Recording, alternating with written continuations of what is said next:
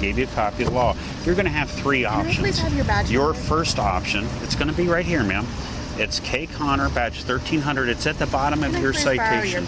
No, ma'am. You will. All I have to do is provide it to you. It's on the bottom of your citation. So you're going to have three separate options. I won't give you your options then.